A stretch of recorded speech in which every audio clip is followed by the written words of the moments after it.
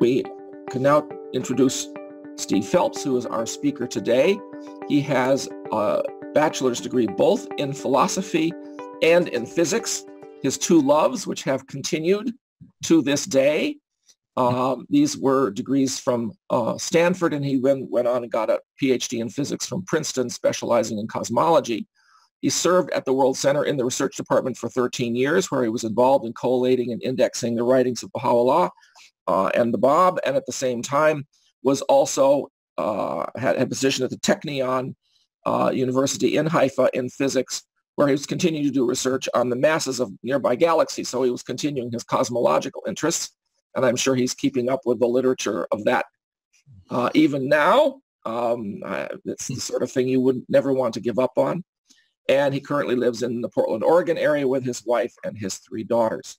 So Steve, welcome to the Wilman Institute's Web Talks.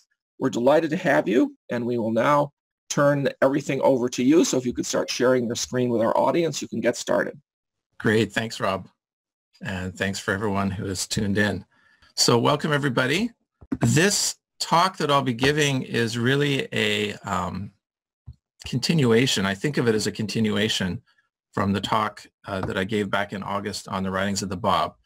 And you'll see why probably in a few slides. There's 14 slides. I hope to get through them in plenty of time to take questions, although there is a fair bit of material to get through.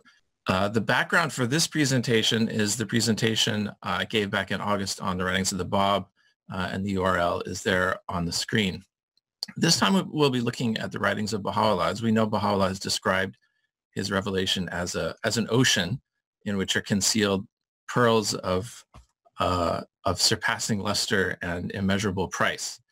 And but what we will also be doing is completing the trilogy of the central figures by including in the ambit of our conversation today the writings of Abdu'l-Baha. We'll be addressing 2 primary challenges as we were in the last in our last presentation. The first is that of access.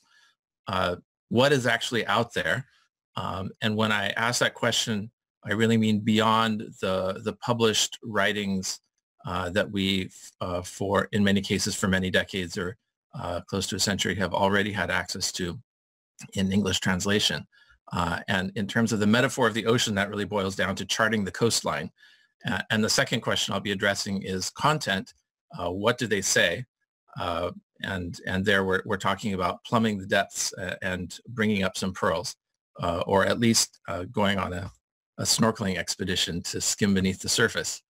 So challenges on the path of approach to the writings of Baha'u'llah in terms of access. First of all, both the original texts and the translations still exist in a scattered and uncoordinated, uncodified sense. And I mean beyond if you're not sitting at a chair in the research department or the archives in Haifa.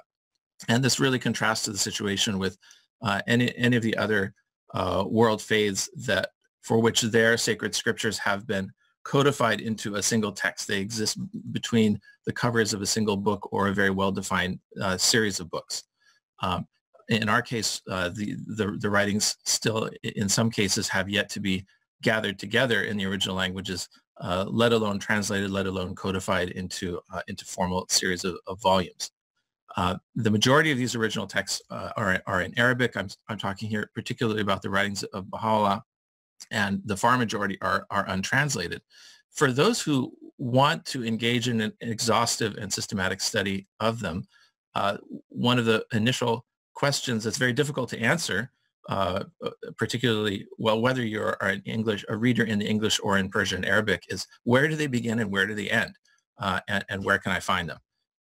So we'll be trying to approach an answer to a partial answer to that question today.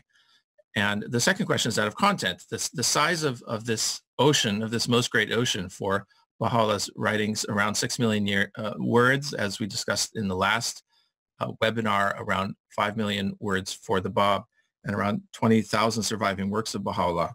The uncharted vastness of this ocean can tend to discourage the approach. So we look for touch points or overall schemas that might help us navigate that ocean.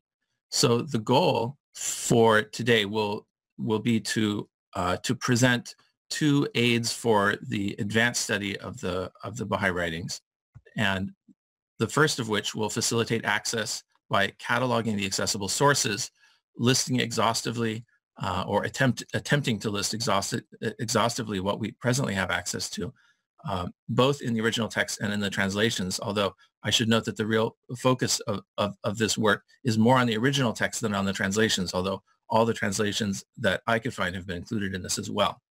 But those who have access to the Persian Arabic will particularly benefit from this work.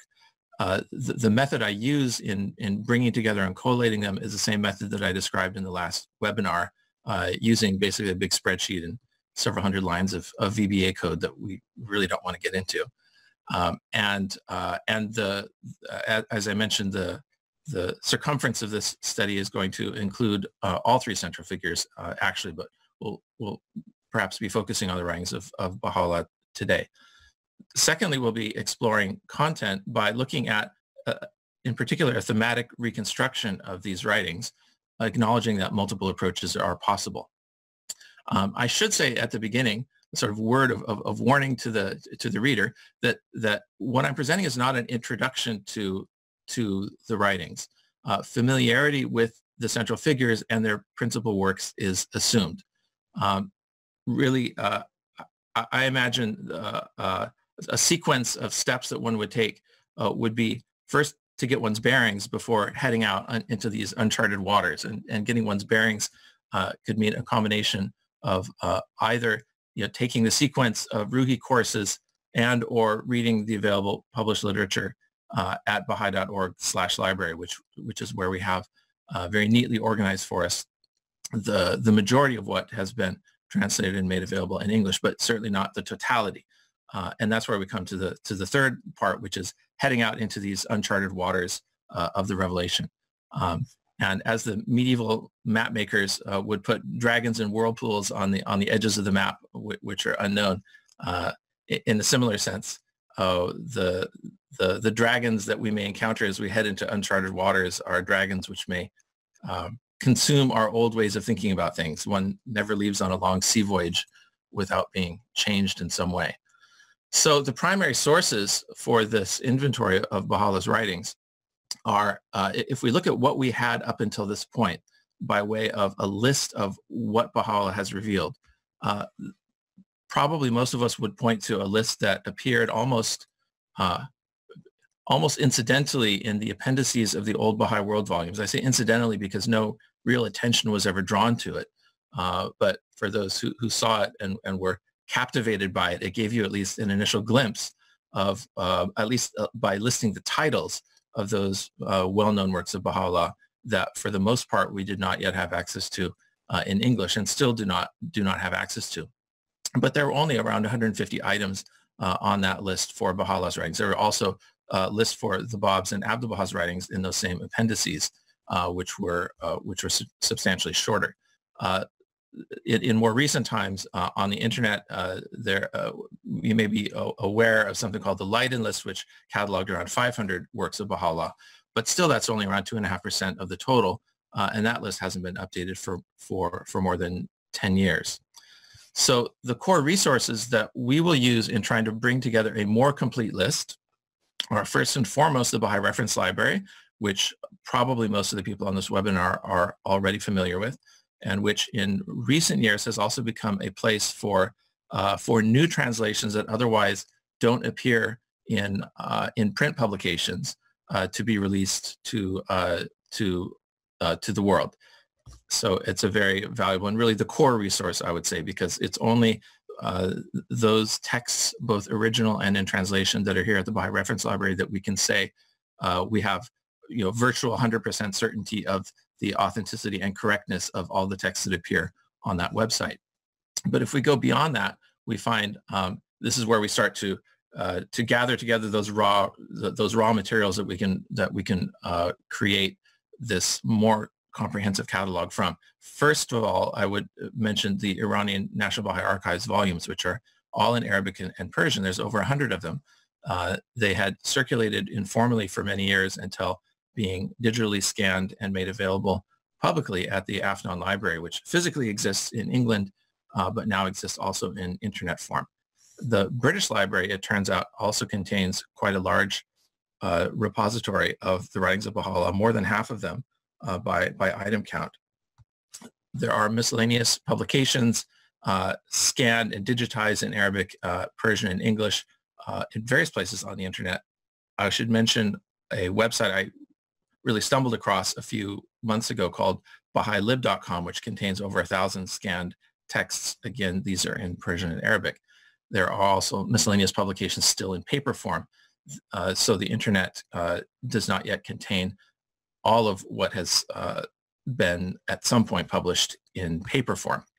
And then besides that, there's internet original content, miscellaneous websites such as Baha'iLibrary.com, which has done a wonderful job over the last really couple of decades of bringing together other more out-of-the-way corners of sources, including provisional translations and pilgrim notes and so forth. And this is all in English.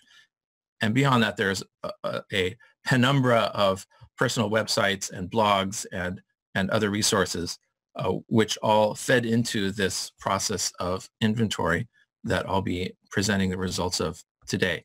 The results of this inventory, if we look at availability, and this was mentioned previously in relation to the writings of the Bab, around 25% of the writings of the Bab by word count, it turns out, are accessible and available in the public domain in the original languages. That number for Baha'u'llah's writings is much higher, around 75% of that known total of around 6 million words. So that's around 44.5 million words of Baha'u'llah's revelation are accessible in the public domain. Not necessarily easily accessible, but they are accessible. And the number for Abdu'l-Baha's total writings, also which is around 5 or 6 million words, is 40%. So if we look at the coverage of the present inventory by item count, we've seen the numbers previously for the Bab, and we now have comparable numbers for Baha'u'llah and Abdu'l-Baha, where by item count it's more or less half, or for Baha'u'llah less than half for Abdu'l-Baha. For word count, it's, as I mentioned, around 3/4 for Baha'u'llah, and again less than half for Abdu'l-Baha. All told, we can still say that what we have available in the public domain is substantially less than half of the known total, taking all three central figures of the faith together. To this, we will add reported utterances as a kind of a bonus section. And there's a few thousand of those, mostly from Abdu'l-Baha. So to access the inventory, it is currently up and available at the following website, blog.loomofreality.org. And you can actually follow along if you wish. As you're listening to this webinar, you can go to this website now and download a copy of it. It's a PDF file around 50 megabytes. And that's the title page down there. So let me switch over and introduce this document, which will be the tool we'll use, our navigational tool, as we explore these uncharted waters. The table of contents will introduce you to what's there. We have catalogs for each of the central figures, the writings of Baha'u'llah, the Bab, and Abdu'l-Baha. There's, for the sake of trying to save space, these catalog entries are highly compressed, and so source codes are used. The whole thing is coded to use the smallest number of characters. Just to give an example of one of the pages of this catalog, it's a lot of 3- and 4-letter abbreviations primarily. As I had introduced this catalog for the writings of the Bab previously, it was pure text, but now the catalog has been enhanced through use of tens of thousands of hyperlinks. So all of these hyperlinks are clickable. So when you see these lists of all the different directions you can go on the internet where you can find versions of this item of Abdu'l-Baha's, these are all live clickable hyperlinks. So that is a glimpse of what the catalog pages look at, and the catalog is well over 1,000 pages long. The key to those catalog entries is the bibliography, which gives you the source codes, and it tells you what's behind the source code, and also gives you a link to the full text when available. Fortunately, full texts were available for most of these documents somewhere on the internet, but there are still many cases where the document exists, but not yet in scanned form on the internet. So let me go back to the title page and show you a few other features of this before taking a more deep dive into into one of the catalog entries itself. Apart from the let's see if I can find the table of contents again, from the catalogs and the bibliography, which gives you the key to the sources, there are a series of indexes, indexes to the source references, indexes of the first lines, which will be mainly of use to those who are trying to identify texts in the original Persian and Arabic, index of titles, such as those from Shoghi Effendi's well-known works list, and index of questions, which is, I think, one of the more fun sections, because you get to see the questions that people asked, primarily of Abdu'l-Bahá, and because of the internal series of hyperlinks, you can click on any of these and it takes you right to the catalog entry that can give you the answer, or at least the answer as reported by those who were around Abdu'l-Bahá at the time. Somehow this manages to skip the table of contents. After the index are a couple of appendices, which I'll deal with towards the end of this webinar. But I want to get back and talk a little bit more about each index entry, because understanding these index entries is key to being able to navigate this catalog. And the sample index entry I have here is the Kitab-i-Aqdas, which is the first item in the catalog. First of all, I should mention there is an ID numbering scheme, which helps to orient and answer the question, where does it begin and where does it end? Until you have a unique ID number associated with each item, each work of the central figures, you don't know where you're starting and where you're ending. And so these ID numbers were assigned, of course, provisionally, primarily in rank order of word count, although exceptions were made for works that are universally regarded as preeminent. So Baha'u'llah's Kitab-i-Aqdas, although not his longest work, ends up being assigned the ID number BH1, BH for Baha'u'llah, BB for the Bab, and AB for Abdu'l-Bahá. So these ID numbers all begin with two-letter abbreviations and are followed by a 5-digit number, which is roughly in order of word count. The Kitab-i-Aqdas was assigned the first position, and each catalog entry contains a title if it exists, the word count, estimated word count. Again, if we know what it is, in the vast majority of cases we do know. There are a few cases where we know the existence of a work but not its word count. The languages it was written in, the first line in Arabic and Persian. Again, there are many cases where we have a translation but we don't have the original text, at least not accessible in the public domain. So in some cases that line will be left blank. We have our manuscripts, which are the original language manuscripts that are contained either in the Iranian National Archives or in the British Library or elsewhere. And where possible, I've provided hyperlinks that open up directly onto the page itself. And this can be seen by maybe looking at this first catalog entry. I can click on this and maybe let it open up in the background because it takes a few seconds to load. But click on these three, which is a text from the INBA collection from a source cryptically denoted as KB, which is Kitabkhane Baha'i, and BN, which is the Bibliothèque Nationale in France. So while those are loading, I'll continue talking about this. Following the manuscripts, which will be some sort of handwritten text held at a institutional library or university library. Following that are the publications. And in most cases, I include both where the full text of that item has been published somewhere in the original, as well as where extracts of it are published. Although for these major works like the Igan and the Aqdas, that's just too much work and with very little benefit to quote every place that's ever been quoted, although that could be much more useful for more rare items. for items like Kitabi Akdas, one sees listed first of all the codes for the authorized translation, English translation of Kitabi Akdas here under translations, and for the original Arabic text of the Kitabi Akdas under publications. And following are all of the at least places where Shoghi Effendi has translated parts of the Kitabi Akdas, and here under translations, and where other pieces of the original text of the Akdas can also be found in the original. Although really efforts were made to pull together wherever Shoghi Effendi has translated all or part of these works of the central figures. But otherwise, there's no guarantee that if an extract of a text has appeared somewhere, that it would necessarily be in this catalog. So following the list of publications, list of translations, again, all of these are clickable links.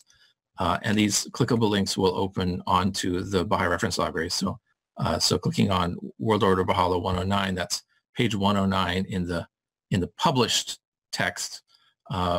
This jumps you to hopefully just about the correct paragraph in the Baha'i Reference Library, so that you can see at least the snippet of this larger of this major work of Baha'u'llah that was translated and quoted in the World Order letters. So beyond then this exhaustive, semi-exhaustive list of publications and translations, the first line in English, we have in English translation, we have a field for notes, which is very spotty. It contains a few things. If this work was mentioned, for example, in Adib Taherzadeh's Revelation of Baha'u'llah series, there's often very useful introductions to these works of Baha'u'llah there, so I tried to link to all of those. Things are mentioned in Baha'u'llah, King of Glory, and God Passes By. Basically, wherever major works are introduced in major texts that are and narratives and histories that we have in English, I tried to include those. And there's a few other sources, say Journal of Baha'i Studies, other scholarly and academic works that deal with these texts are far less comprehensively represented at this time. But an initial stab was taken. This project is really too big for one person to do with the appropriate degree of comprehensiveness. I mentioned that there's hyperlinks throughout. And I should also mention again that this is intended really as a scholarly tool, and it assumes acquaintance acquaintance with the original languages would be most helpful in navigating this, although it certainly is possible to do it with only being able to touch upon the English bits of it. So running back, I've now hopefully downloaded these texts, and so this is an example of, after depending on how fast your internet connection is. So here's one text of the Kitabi Akdas in Arabic that was called up. This is the one at Kitab Khaneh Baha'i. This is the one that's available at the INBA. Looks like this is in the hand of Janabi Zain. Whoops. So it looks like just those two loaded up. There was another one at Bibliothèque Nationale, which may be on a slower connection. So what are some use cases for presenting all of this material in this way? One is if you have a reference and you want to know where it comes from, you can do lookup from the source reference. And so, for example, if you know what the code is. So if we know, for example, that I've coded gleanings as GWB, probably not a big surprise. And you're interested, as people often are, they read a section in gleanings and they want to know, well, what tablet did this come from? You can just do a search, since this is a searchable PDF. You can just do a search on, well, let's say I just read Gleanings 50 and I want to know what this came from. Gleanings 50 comes up as an extract of this tablet, which happens to be the Lohe Saraj of Baha'u'llah, which is one of his longer works, since it's numbered 6 in the sequence. That's what, and then you see instantly, oh, Gleanings number 97 was also translated from that same tablet. So that's one use case. Another use case is, and for that you really need to know what those code abbreviations are. You can look up words and phrases in the first line. So let's say I'm interested in tracking down that prayer, unite the hearts of thy servants. You can do a search, and this works either in English or in Persian Arabic, either way. And if it happens to be located in the first line, then that's a quick way of getting access to these. Also, another way of approaching this is to do a systematic read-through. Start at item 1 and read your way through, or better yet, start at the back and read your way to the front, because it's ordered from longest to shortest. It may be more accessible to start with the shorter items and then work your way to the longer items, and so that might be one way in to this. And just to give an example, I could start at the bibliography and then just head backwards. And if you do that, then you'll find that you'll start with these very pithy statements, a few words long, that were recorded by Abdu'l-Bahá. So the last item in the catalog is when they asked him, what is Satan? And he said, the insistent self. So a 3-word extract. Everything's estimated to 10 words, plus or minus 10 words. And so that's why the shortest word count is going to be 10 words. But the shortest item in the catalog is Abdu'l-Bahā's answer to what is Satan, the answer being the insistent self. So that's one way of going through this is just looking at from shortest to longest. Another way is to browse the titles. Since there's an index of titles, if you are interested in seeing what particular titles of Baha'u'llah's works, for some reason it keeps skipping the table of contents, and I have to go back. But I'm using my touch screen here, so just touching on 1362 brings me to the index of titles. The titles from Shoghi Effendi's best-known works are in bold, and so you'll recognize those perhaps more readily, although others you might also recognize that have been added to this. For example, the Bab's address to the letters of the living is indexed as the first utterance of the Bab. I should mention that reported oral statements, sometimes referred to as pilgrim notes, but it's a category that goes beyond just pilgrim notes to transcripts of talks and so forth, are indicated in the catalog with the additional letter U for utterance. So BBU would be utterances of the Bab, and the first utterance of the Bab, which is in this catalog, is his farewell address to the letters of the living, for which we can find, we can click our way straight to the English text of it, or we can click our way to the available Persian text of it, which is published in Resale Ayame Tes'e in Persian. And in some cases, I have notes on them. So a question was asked of the research department previously about what is the authenticity of this text. So I have a hyperlink to the research department's memo on that authenticity, which is found at Bahá'íLibrary.com. Again, these sorts of notes are not comprehensive, but and this is where feedback from people who may use this catalog and find it useful will be helpful in filling in gaps. One can browse questions. I already mentioned that. One can also, if one is studying the original text and does not have at hand a reliable published version of these original texts, then the catalog entries often contain multiple places where you can try to chase down the original text, example being here. And if you don't trust any one of them, well, you have 4 different sources. So you can use these 4 sources as a starting point for your own collation of sources to try to get at the most reliable text. Of course, if one really wants the answer to this question, one writes to the research department. But I hope that one result of this won't be a flood of requests to the research department to authorize texts. So that's the catalog. And then just to bring it out from the question of the contours of the ocean, the coastline, is what this is hopefully an attempt to present. The appendix of this work presents an attempt at a little bit of a skim under the surface, which is a subject classification scheme, which may help in navigating. It is, as with any kind of subject classification scheme, a very personal, a very subjective attempt to organize what is in there.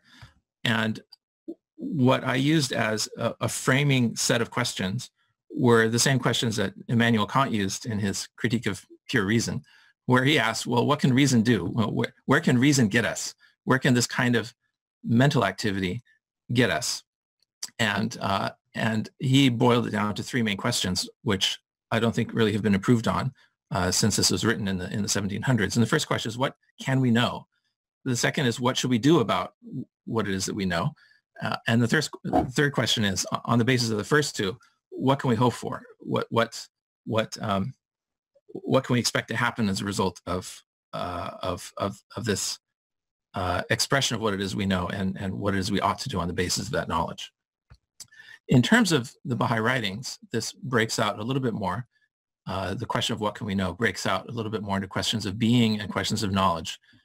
In traditional categories, academic categories, philosophical categories, it's questions of metaphysics or theology, natural philosophy, what is out there, contrasted with questions of knowledge, epistemology. How do we know what we know? And very much tied into that is the question of language. What are the possible limits of language in expressing things that we know? And so what can we know breaks into what are the ultimate things to know about, and how do we know them? How does language function as a vehicle for the transmission of knowledge? And the writings have a huge amount to say about this, primarily the idea that language is symbolic, that in so many instances, language conveys truths that themselves are not fully expressible through the vocabulary and meanings of the individual words that comprise statements, which is why symbolism is such a key feature of any revealed text. It also happens to be a key feature of poetry and other modes, we'll say non-revelatory modes of language as well. And so there's a lot to be said about that within the context of the Baha'i writings. So apart from what can we know, the next question that Kant asks is, what should we do about that? And that again breaks into two subsections. What should we do about that individually, as individuals, in relation to ourselves, in relation to others, in relation to what we regard as ultimate significance, God, the true one, the thing that we value the most. And here we're dipping into the realms of psychology, of personal ethics, also of the mystical, individual mystical experience. And secondarily, questions of conduct in a collective sense, i.e. governance. So as groups of individuals that exist in a world in which there is both cooperation and competition, how do we best organize ourselves? And here's where we touch upon questions of laws and ordinances, of prohibitions and admonitions, of social teachings, and so forth. One can notice immediately an overlap between all of these sections. For example, questions of individual conduct cannot be firewalled away from questions of social teachings and prohibitions and admonitions and so forth. I can only say in defense of this particular way of this particular lens of looking at it, that the first section is more our individual conduct as it relates to us as individuals, whereas the questions of governance in the next section is more when it does touch upon limitations and strictures on individual conduct. It's more in the context of us as elements of a larger collective entity, or a society or civilization. And then finally, the third question was, what shall we hope? What can we expect to happen as a result of these first two? In particular, and I'm not talking primarily individually about the afterlife, which is more in the previous section about the human soul and spiritual dimensions of human personality, but rather, what can we hope in the world? So on the basis of our coming together collectively, what kind of civilization are we going to build? And that's where we have the questions of the future world order, prophetic statements, and so forth. But really, what I put in this last section includes both past, present, and future. So it's really the historical contingency of our being in the world that is covered in that last section. So there are, as you can see, a schema of high-level subjects which are included here. And each of these is, again, clickable, and it brings you to the subcategories. So for each of these main categories, of which there's a couple dozen of them, there are several dozen subcategories. So just for the first main category of God in the realm of the divine will, which really encompasses a whole big chunk of theology, I have a number of subsections about the Baha'i concept of God. The question of proofs for God's existence, the question of the names and attributes of God, and of the primal will, and the Word of God and the Holy Spirit, and these different words that have been used to try to define and describe realities which are all beyond the sensible, and which in some way merge and fuse into each other, as we see that the category of the primal will, of which there's a great deal written about in the Baha'i writings, very much fuses into the category of the Word of God, which fuses into the category of the Holy Spirit. So although these items can be represented separately, they all fold into each other. Each of these is clickable. And so going to the actual clickable map, if I'm interested in, say, looking at the idea that the names and attributes of God require the existence of objects, I can click on that. And each of these opens onto its own compilation, mostly from the Baha'i writings, but often beyond, that either support or add nuance to, and sometimes directly contradict the subject title itself. But the idea is to provide as much as possible a sort of 360-degree view of what is there in the Baha'i writings on and around this particular topic. So the idea of the attributes of God requiring the existence of beings, which seems like a very technical philosophical point, there's actually a very large, a fairly substantial compilation of quotations from the Baha'i writings that say something similar to that. This compilation here, on the right-hand side, you'll see that there's a different hierarchy of and a different thematic organization of the subject material here. It is just think of it as a different way of organizing the same pile of ideas. The first organization of it is here represented in the catalog, and a second alternative way of looking at it, which is a little bit less flattened and a little bit more based on, it's based overall on the structure of the ringstone symbol. And it's from earlier work that, an earlier personal project that I did many years ago. And this more flattened version represents a more recent version of it.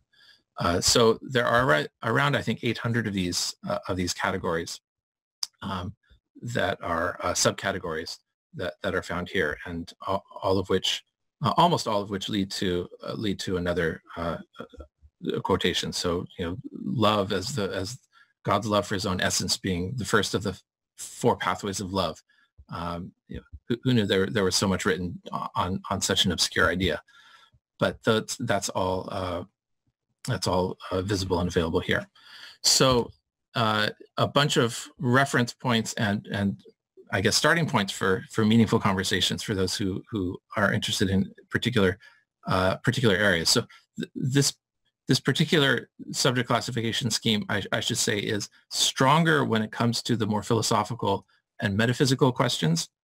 It's comparably less strong when it comes to the more practical and pragmatic questions, although those are covered as well. So laws and ordinances are covered, but I would say I would be less confident in the comprehensiveness of what follows if you click on these various quotations. So I might have spent comparably less time on asking the question, what do the writings have to say about bribery, corruption, and fraud than I have about proofs for God's existence. But again, that's something which, depending on feedback, it's very easy to update the content. And so feedback on topic areas which may seem rather underrepresented will be gratefully received and quickly make itself into future updated versions of this, all of which are available on the blog.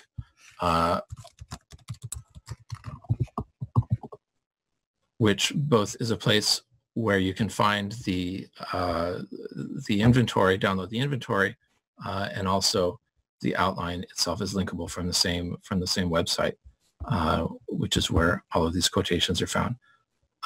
And there's a email you can use to offer any feedback on this.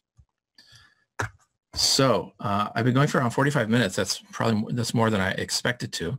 But hopefully that's enough of an introduction. This is, I'm sure, not the introduction you were expecting. This is not a sort of, here are the main works of Baha'u'llah, and here's a sample of them.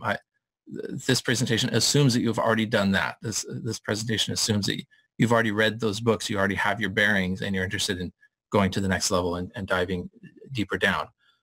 And what I hope this tool can do is give you the ability to chart your own path through this most great ocean. So with that, I turn it back to you. Thank you very much, Stephen. And I may not look like I'm vibrating with excitement, but I am. I suppose the first question I would ask you is, this is a breakthrough, a historic breakthrough in access to the writings. Do you agree? Yeah. There are 24,000 tablets represented in this catalog.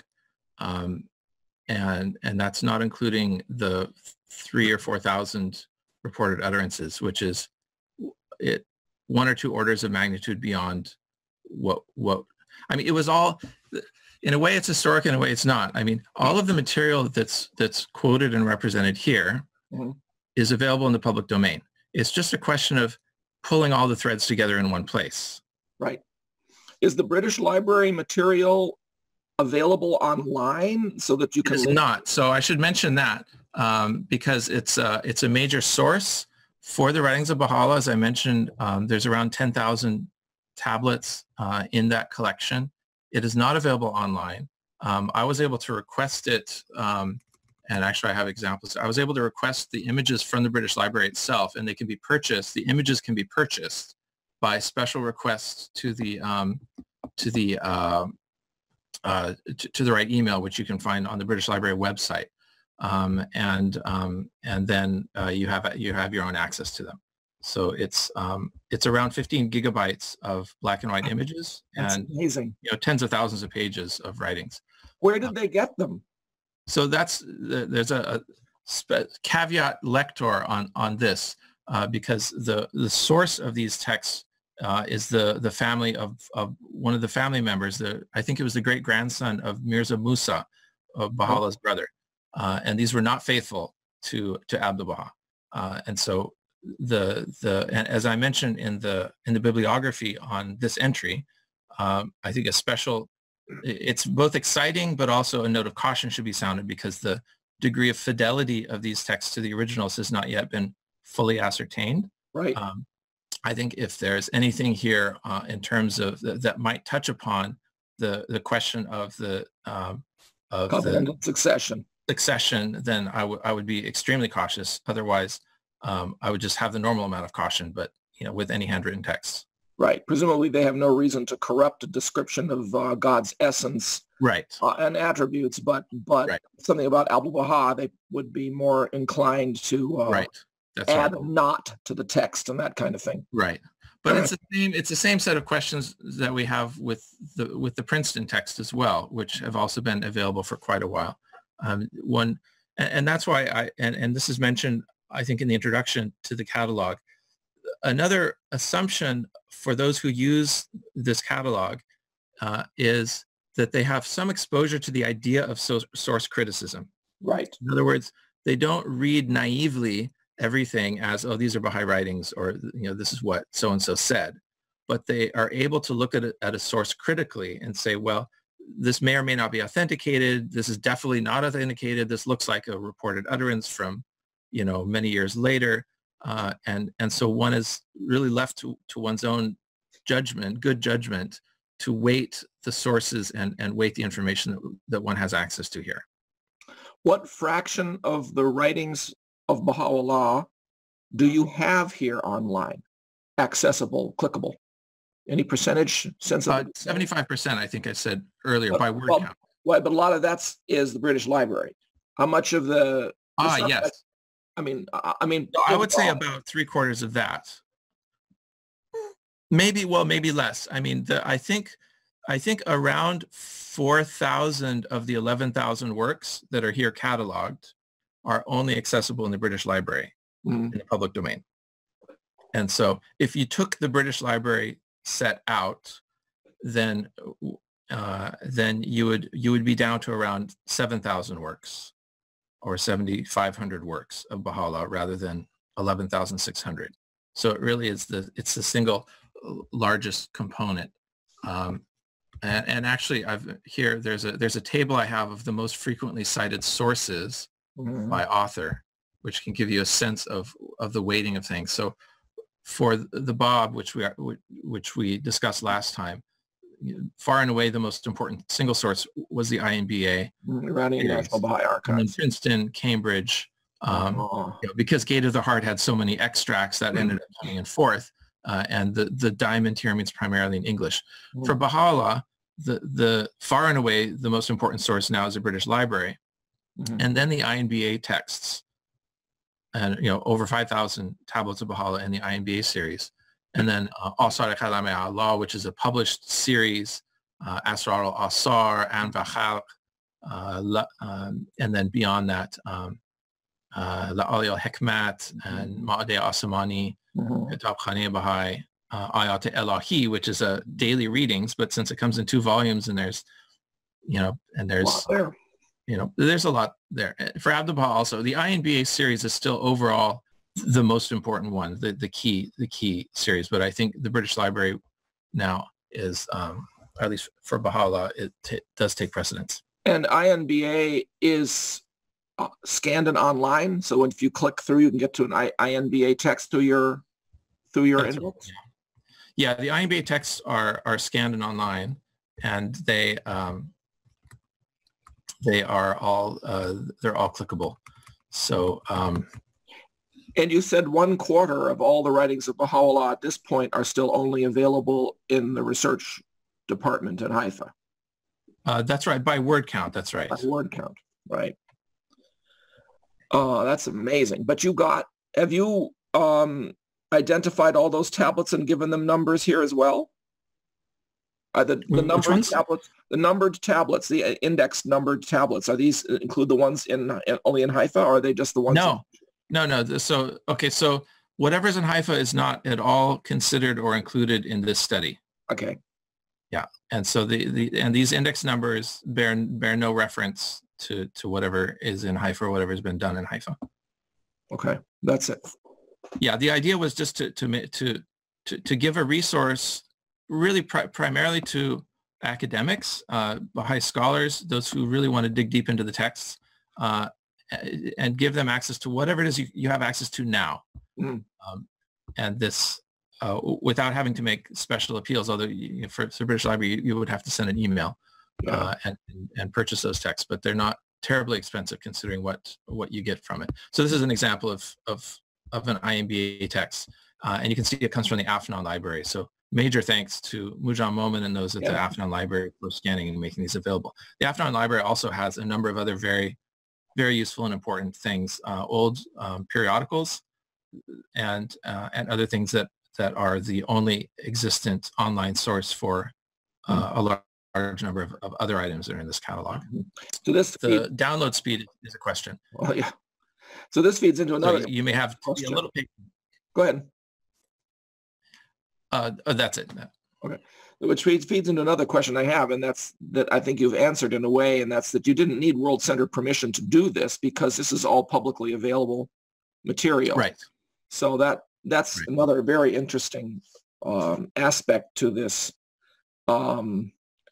groundbreaking effort on your behalf, and it is historic in that sense.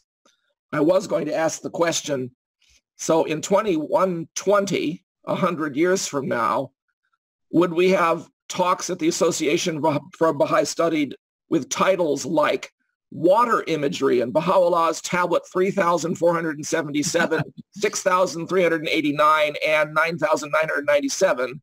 But I think the answer is we can have that now and not 100 years from now, in a way, using the numbers that you've given the tablets. I mean, the tablets were never numbered, and now you've given them numbers, which may not be the permanent numbers, but nevertheless. Definitely not the permanent numbers. I mean, it's really the job of the World Center, I think, to make all these sorts of assignments in the long run. Right. So this should just be considered a very provisional effort pending the real effort that the research department can make with its total access to all the texts to be able to present the final ordering. Right. But of course, if they spend too much time and they don't do it for 50 years, there's going to have to be an index comparing your system to their numbering system, because people have used your numbering system so much that it otherwise will be useless without people being able to look up what the new system is.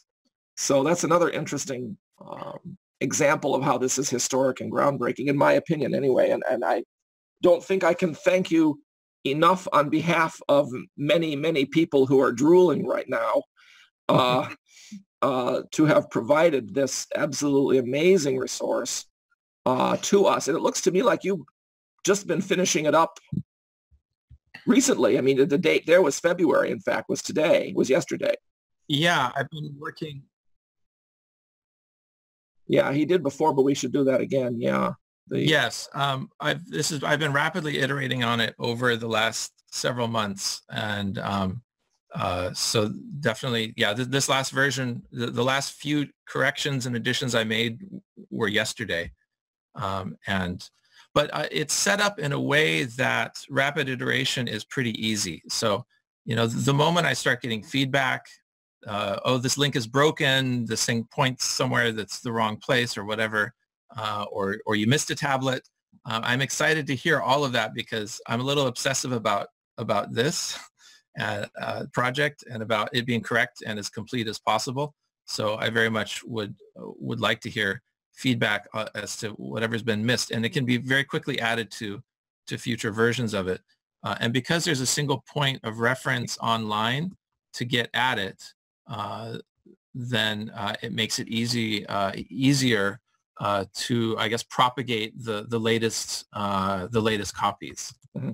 And we should assure everybody that, of course, this recording will be available on our YouTube site, and we will update the web talk page of Steve's talk where we can add the link to this volume and any other documents he provides us, including perhaps the slideshow. If the slideshow, since you were bopping back and forth between different things, isn't useful, but it might still be useful for people to some extent. Now, you had mentioned the writings of Abdu'l-Baha briefly here. Yeah. Can you give us a summary about Abdu'l-Baha, and, for example, what fraction of Abdu'l-Baha do you think is available now publicly? I think you did say that. Yeah, it's around 40%, I think, by word count, but substantially less by item count. Here's the first page of that catalog. I put the Will and Testament first, although it's not the longest one. And then everything beyond that is in order of length. So Memorials of the Faithful, Traveler's Narrative, Secret of Divine Civilization, 3 items we're all familiar with already in English. So the first 4 we're already well familiar with. Mm-hmm. And then we quickly move into territory that those who haven't, delved into provisional translations and so forth might not be so familiar with. Right. 1,000 verses and various commentaries on hadiths come next. Some Answer Questions is also in here 85 times because I logged each chapter separately. I didn't log the book as one item, but each chapter separately. I felt it was important enough to do that. And so, for example, Some Answer Questions, chapter 11 ends up being, I think, the first entry in the catalog, but then they're scattered throughout. And of course, touching any one of these opens up the, well, in the case, unfortunately, of the Persian text of Some Answer Questions, it doesn't exist on the official website except as a zipped file. So you can't really cleanly jump to it like you can with the English. You cleanly jump right to the text, and that's not possible with the Persian text of Some Answer Questions. If there was a scanned version PDF of it somewhere online, then I might point to that, because one of the nice things about this is being able to click on an item and to just jump straight there. Yeah. This also, by the way, works a little bit less well, but it also works on cell phone. And so wherever I am, it's only a 50 megabyte file. It easily resides on your cell phone, and you can scan the PDF and search it and do everything. Click on the links. Unfortunately, on my cell phone anyway, when I click on the links, it doesn't jump me to the right page. It jumps me to the top of the document, to the top of the PDF, but then I have to go that extra mile and find the right page if I'm looking for it. And flipping down through a cell phone page, it might very well be a mile. Yes. How long did this take you? Years, many years. I'm sure. More than 10,000 hours. More than what? More than 10,000 hours. More than 10,000 hours. That would be 5 years at 40 hours a week. Yeah. Just for people to compare. That's incredible. That's absolutely incredible, Steve. I suppose we have some questions. Let me see if I can see what questions we have. Where actually I can't get my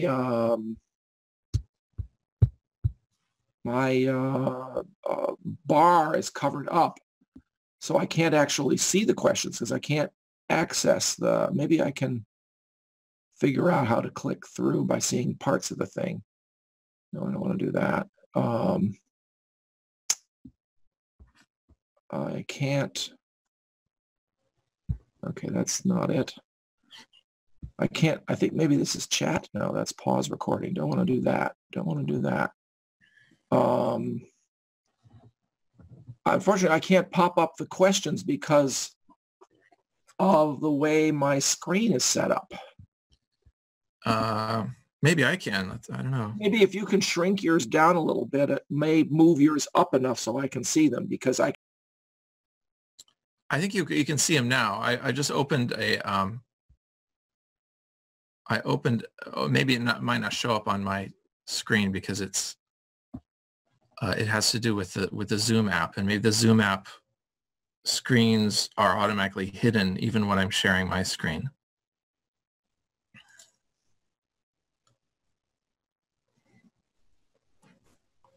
Oh, now you've been muted. Or I've been muted. Well, I don't know how. Okay, now I should be all right. So we do have a few questions now. Paul asks, do you happen to know Shoghi Effendi's source for the colophon or frontispiece quote that he placed at the beginning of the Kitab-i-Igan, usually in green ink in the older editions? The source for the colophon? That's what he asked, yes. I believe we stand in yes. The story as related by Mr. Dunbar is that colophon was found written in the hand of Baha'u'llah in the original copy of the Kitab-i-Igan, which made its way to the Holy Land in the, I suppose, 1940s or 50s, and was presented to Shoghi Effendi in the presence of Western pilgrims who saw him hold this precious text for the first time and look through it and found in the margin of that text, which was, I believe, in the hand of Abdul Baha, this copy of the Kitab-i-Igan, they found this additional statement that was inserted by Baha'u'llah in his own hand in the margin. And Shoghi Effendi then took that and made that into the colophon of the Kitab-i-Igan, if I remember correctly. That's fascinating. Perja says, I'm impressed. Okay, I know you didn't do this to impress me or anyone else. It's just my shortcut way to say how much I appreciate what you presented today. Wow. I think that's a good summary, actually. Nima says, this is a wonderful source and labor of love. Thank you, dear Stephen. Do you plan on adding the same for the writings of Shoghi Effendi? That's a good question. Shoghi Effendi is represented heavily in the quotations from the in the subject categories, but not in the catalog. And that was partly for time constraints and partly because Shoghi Effendi, as being one of the twin pillars of the world order according to the Will and Testament, I wouldn't want to add Shoghi Effendi without adding at the same time major letters of the House of Justice. And it becomes such a large. Plus, I think Shoghi Effendi's letters have been exhaustively collected and cataloged by someone online recently. Yeah, there's I'm trying to think where that I just saw a recent announcement about that. Yeah, many thousands, but they've already been pulled together for those who are interested. Related to that question, a sort of follow-up, have we any sense of the magnitude of writings written on behalf of the Universal House of Justice? The magnitude on behalf? Quantity, like all the Department of Secretariat letters. They must turn out thousands a year. They must, yeah. I wouldn't have any idea what those numbers are. Yeah, I was curious about that because that's absolutely immense. Yeah. Continuation. We actually don't have any other questions right now, but I suppose some more will pop up at some point. Actually, maybe we have some here. Willis asks, is this blog approved by the House of Justice? It's a personal blog. It didn't. I don't think personal blogs require approval. You're still working in Haifa periodically too, or working for the World Center, correct? Occasionally. I still do projects. I'm not in the employ of the World Center. Right, but they would not continue to employ you if they weren't satisfied, is my point. So I think Willis can rest assured that they're not upset. That would be my guess anyway. Kayla says, how long did you spend putting the catalog together? I think you've answered that. Willis also asks, where does the AQA library originate from? Well, there's 7 or 8 volumes in Writings of Bahá'u'lláh, which is all in Arabic tablets of Baha'u'llah. The first volume of which was published in Baha'u'llah's lifetime, and it went under the title Kitab-i Mubin, and it was published in India in 1890, I think. The second and subsequent volumes were published after the lifetime of Baha'u'llah, some during the lifetime of Abdu'l-Baha, and others, I think, up to the 1960s. They're in a way a bit of the backbone of Baha'u'llah's writings that accessible to those with knowledge of Arabic and Persian. I mean, before the INBA volumes came out, I would say that this series of Asar al-Kalam would have been your sort of main, because it also contains most of the well-known works of Baha'u'llah. In volumes 3 and 4, it contains, the 7 valleys, and it contains the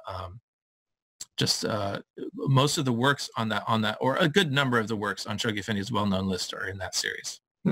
How many volumes does the Asar al-Kalam have? I believe it has 8. 8. Similarly, there's for Abdu'l-Baha, there's a series of 8 volumes of tablets of Abdu'l-Baha. Makatib Abdu'l-Baha actually runs to 9 volumes, which is a bit of a parallel set, published originally during the lifetime of Abdu'l-Baha, and then later in the 50s and 60s in Iran. And those, all of those, of course, are subsumed in this catalog. Sure.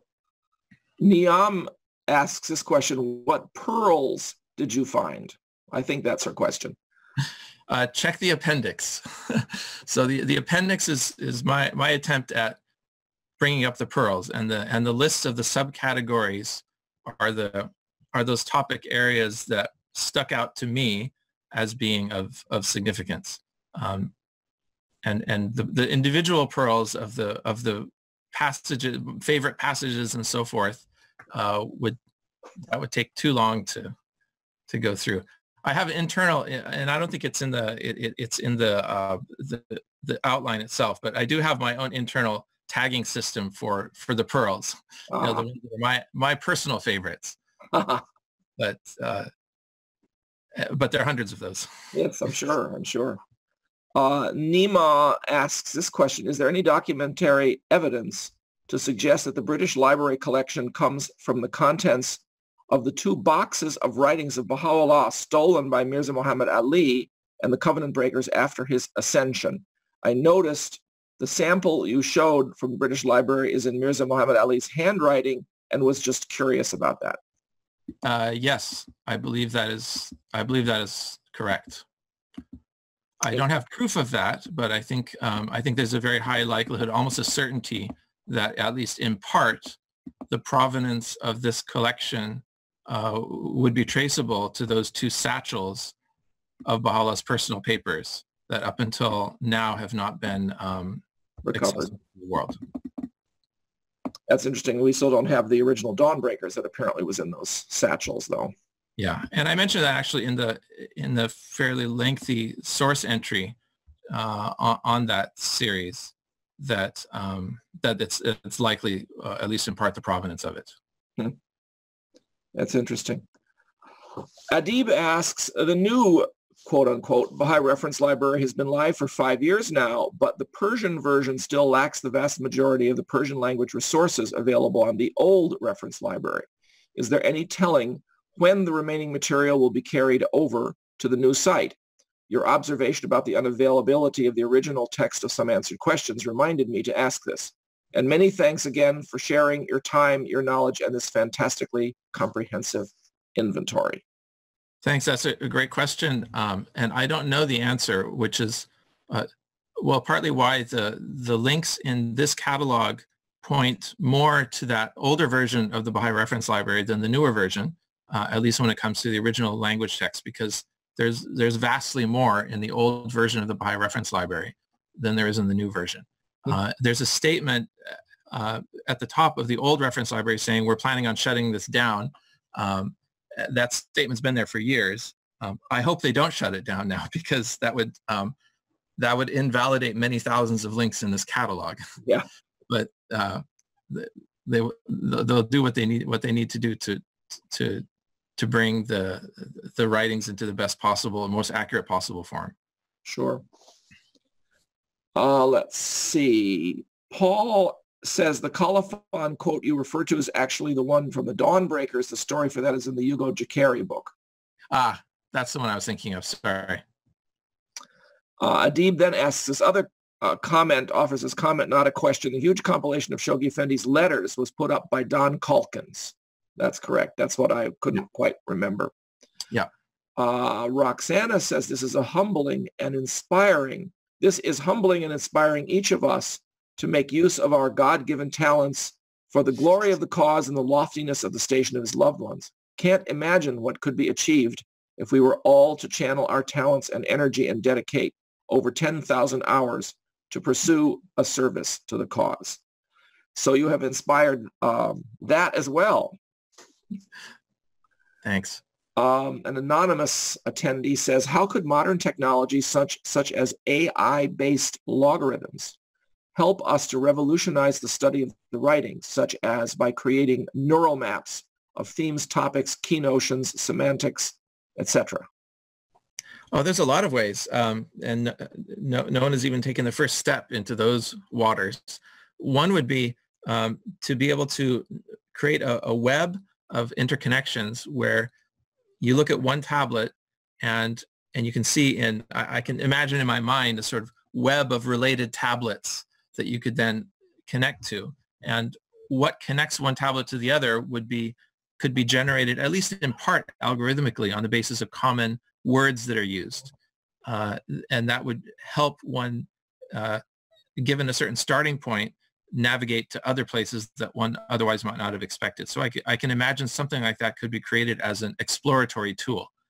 At the same time, I don't imagine there'll ever be a real replacement for the hard work of reading and understanding it oneself and going through essentially item by item and finding one's own notational system to highlight things that one finds significant.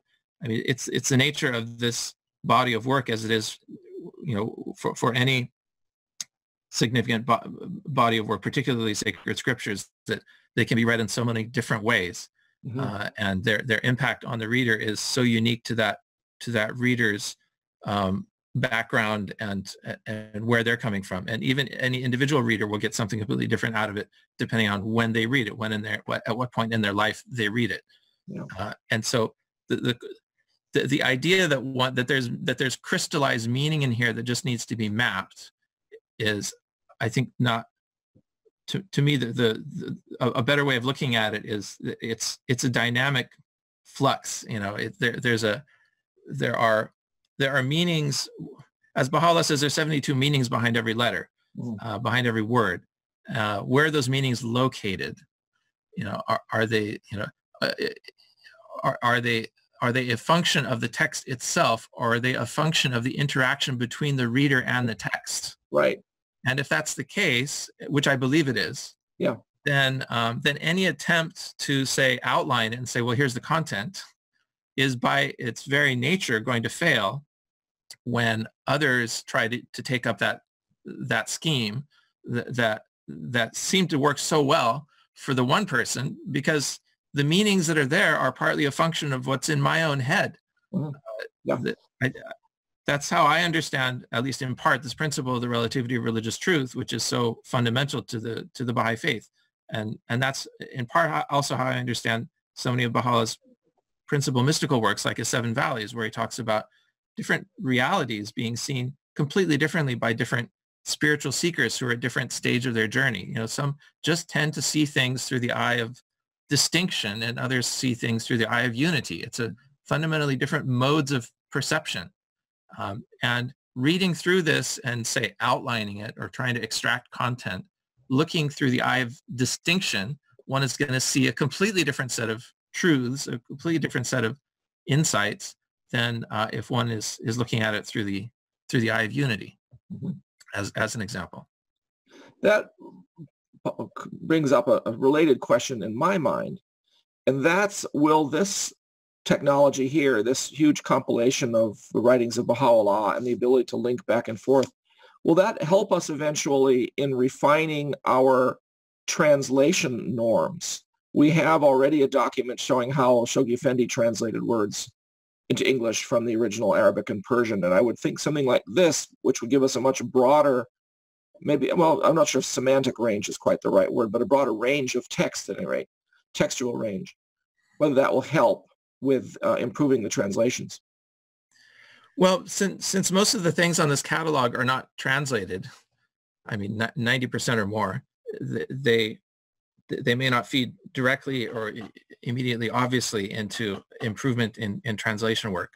I have no doubt that future iterations along the lines of what Google is already doing with Google Translate using neural networks will enable us to at least very rapidly come up with reasonable first drafts, which currently we don't even have those. Just having a reasonable first draft would already be a major breakthrough. And I think that the technology of machine translation is advancing very rapidly. Perhaps I would say certainly to the point, within our lifetimes, probably within the next few years, of being able to do something like plugging in this massive corpus and getting something useful out. Certainly not something eloquent or not something entirely correct, but something useful. The first cut. Yeah. Farzad asks, do we know if there's similar work being done at the World Center? What is the research department's main work at the moment apart from translation? Well, I can't comment on that, not being a member of the research department now for the last 6 years. But I know that whatever you see here, the research department has much more of, and even better organization and more information. Right. I remember when I was on pilgrimage in '88, they were scanning all the original texts and digitizing them so that things could be found and keyword searched in the original language. It was 30 years ago, so more than 30 years ago. Yeah. What the research department has is vastly more than this. Yeah. Bavo makes an interesting comment. He says 6 million words from Baha'u'llah. That's about 7.6 Bibles per central figure. So that's a nice way of thinking about it. Yes. Khayla says, I think this audience would love a quick intro to your Loom of Reality compilation, but I think you just did that and how you organized it. Yeah, I mean, I could say a little bit more about it. The Loom of Reality compilation, which is on the right here, was originally inspired by the ringstone symbol. So, which is, as we know, has these 3 tiers of the realm of God, the realm of the primal will or the manifestation, and then the realm of creation. And the realm of creation itself resolves, as Abdu'l-Baha says, into arcs of ascent and descent, or roughly speaking, the processes of the material world and the processes of the spiritual world, although they really can't be separated. And so that was the original idea for the organization of the outline as it's presented in Loom of Reality. So you have the realm of God and the realm of command, the realm of creation, the arc of descent, and then the arc of ascent, which itself was broken into individual reality and collective reality. So there's a lot of similarity between this outline scheme and the flatter version that's represented in the catalog, in the appendix of the catalog. For me, I navigate this one better because this just maps better onto how I have encountered the writings throughout my lifetime, and I've been working on this for 27 years. So the first version of this was 27 years ago, but I've been continuing to actively update it over the years. But I found when I've tried to share it with people, what maps onto my brain and usefully, others find unnecessarily intricate. And so I tried to take this scheme and flatten it so that it would be more accessible. And that's how this subject classification scheme came to be, was essentially trying to flatten it. Actually, my point of departure on this subject classification scheme was the Astrophysical Journal, which is where I published some of my physics work, and they had a subject scheme for topics in cosmology and astrophysics. Huh. And it was several pages like this, and the formatting looked just like this, and I found that an inspiring sort of first step in taking a scientific field, and how would you take a scientific field and break it into its main categories and subcategories. And so I used that as a template in creating this more flattened hierarchy. Also, this was a number of years ago, but I've been trying to keep it more or less up to date as I continue in my own personal reading and exploration of things. I remember getting a call from the late Lee Nelson back around 1992 or so. You might remember him from the first collection of Baha'i writings in English that were scanned and digitized. And he was calling me saying he was trying to figure out a way to organize the writings so that you could click through on a topic and pop up the relevant passages, just like this. Yeah. It would have been before the internet and hypertext. I mean, hypertext is a divine creation. When it comes to this sort of a thing. I mean, it makes possible the representation of highly interconnected body of material that before just could not have been represented. Yeah, that's very true. That's very true. So he was trying to do something like this, but he had not obviously gone anywhere nearly as far as this. I actually had sent him an outline that I had put together in the 80s, which is far more primitive than anything like this. As a starting point. I had no idea whether he ever was able to use it because he passed away not long after that. Let's see. Another anonymous relating to the appendix. There is certainly a virtue in seeing the connections built up by someone else, such as yourself. But I can imagine a lot of the fruit of the efforts are yours because your mind did it. Can you comment on what you got out of actually putting together the categories? A huge amount. I mean, it influences every aspect of my life and being as a Baha'i, and how I present it to others. Starting with just having a framework to hang things on is a huge aid to memory. So just pragmatically, it's much easier to remember a quotation if it's situated in a context, and the context is provided by the outline. So that's number one. A second huge benefit of it is by categorizing things and putting things into bins, which is really what this is. One sees things side by side that otherwise one would never see side by side. Right. And oftentimes the things that end up lying side by side are contrasting or complementing or interacting with each other in such a way that it catalyzes you to think about things in a different way. Mm-hmm. It allows you to see three-dimensionally, mm-hmm. Whereas before you're only looking at one or the other. And so, and these two things these two quotes may on the surface appear to say opposite things. And until you see them side by side, you say, hold on, is this a contradiction, or is this an example of a three-dimensionality, or this an example of the fact that seen through a particular lens, certain statements can be true and other statements can be false. Mm-hmm. But seen through a different lens, the order of truth and falsehood reverses. Yeah. That's one of the features, I think, of the text, the capital T text, that only becomes apparent in doing this kind of work, because it's only when you drill down on a particular topic and are able to pull everything on that topic together in one place that you can really start to see that three-dimensionality of it. Right. It reminds me of, I think it's a statement by the Guardian secretary about how two comments in the writings may be poles apart, but if you can see the sphere that connects them together, you can understand how they relate. It's like the meridian lines are there, but they're not always visible because you don't have all the context. And even, of course, even what's represented here, although there's 6,000 quotations here or so, is just a fraction of what's out there. So there's so many more meridian lines yet to be drawn. Mm-hmm. And to extend the metaphor of the ocean, I mean, there's still undiscovered continents. I mean, we're still at this early stage of mapping the coastline, and we don't even know what's all out there in the middle of that ocean. Yeah, that's true.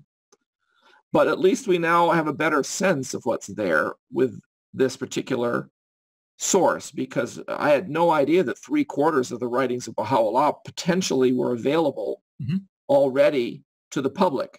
I had always was under the impression that we had, 5 to 10% in English and probably twice that available through published Persian and Arabic sources. Yeah. So that's really quite an amazing change in the situation. Yeah. What is your next step with this particular project, do you think? Just continuing to update it and expand it? Continuing to update it. It depends a lot on feedback. I hope that well, the next logical thing to do is to pull together the texts, because this is pointing in 24,000 different directions, or double that if there's a translation, to different places on the internet. It would take some intrepid pioneer of the ocean to go through each of these items and extract the text. In many cases, it would have to be typed, because these are page images from manuscripts, and there are no typed versions of it in the public domain.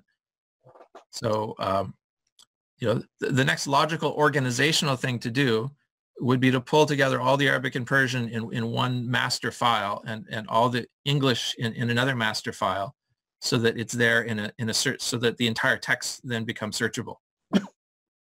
I won't be doing that. Yeah. We have a lot of long texts by Baha'u'llah, of course, that have been translated, and some long ones we don't have. But I don't really have a sense for what the short tablets by Baha'u'llah were like.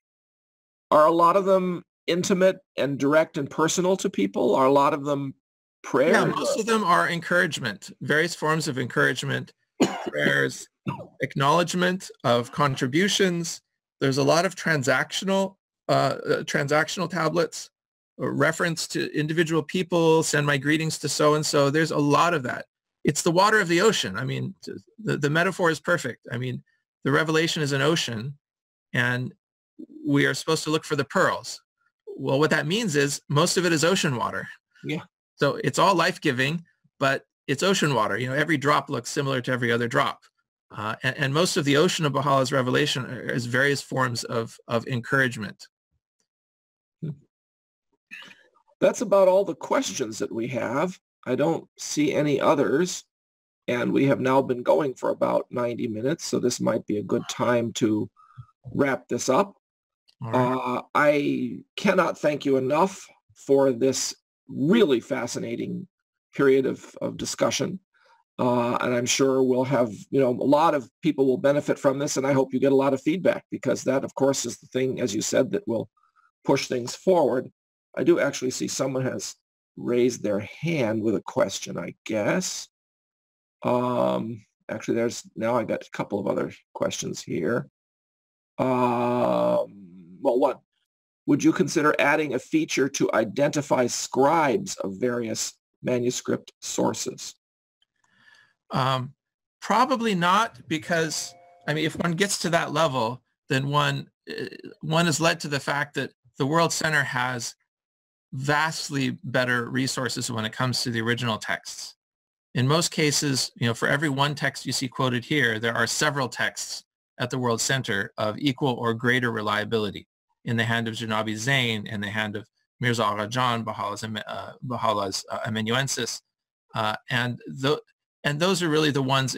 If you're at that level of study where you really want to know who the scribe is, then you're also going to want to know what texts there are at the World Center, because those would be the ones that would take precedence in this kind of in that kind of study. What I would add before scribes are the dates, because there's a lot of date information that's not included here, and oftentimes the dates of the tablets are published, and those could be included as a separate field. But that would be how many of these tablets actually have a date mentioned in them, or presumably at the top, or is it mentioned in the text? Oftentimes it's mentioned at the top, or in the signature line, or in the text, or in ancillary material that has dated it. Mm-hmm. But adding that would be a whole separate research project. Absolutely. Have you any sense of what fraction of the tablets are undated versus dated? Most of them are. Well, of Baha'u'llah's writings, probably less than half have dates all the way to the day. Mm-hmm. Although most of them can be dated to the year by comparison with other manuscripts. I should say, actually, in terms of dating, the one place in this catalog where you do have the dates are the utterances of Abdu'l-Baha. So there are 3,000 or 4,000 records of these reported utterances, talks, pilgrim notes, and so forth. In most cases there, we have not only the day, but a bit of the context, where Abdu'l-Baha was, who he was speaking to, and I tried to capture some of that in the catalog entries. And so if you go to those entries, you'll often see a sort of a when and a who. Mm-hmm. So words spoken on such and such a day in answer to certain questions, sometimes from so and so. Mm-hmm. To his entourage, maybe, to the editor of the police journal spoken on that day. Mm-hmm. It's a little bit paradoxical that, that category of the catalog, which is least authentic in terms of, these are oral statements, is the section where we have the most detailed information in terms of the where and the when. We have several people thanking you for planning to come to the Danish and Swedish summer schools this year. So it was Danish, not Swedish, not this year. Sweden, huh? The Danish, but not the Swedish this year. Swedish was last year, I guess. A few years ago. A few years back. So if anyone wants to hear Stephen and they're in Europe, they'll have to plan on going to the Danish summer school. Come to Copenhagen. Yeah. See you in July. Fantastic. Early August. Beautiful time to be in Copenhagen too. Well, thank you very much, Stephen. This is just absolutely amazing and incredible. And we will, like I said, be forever in your debt for this. And I do hope you get a lot of feedback from people so that this project can continue to move forward.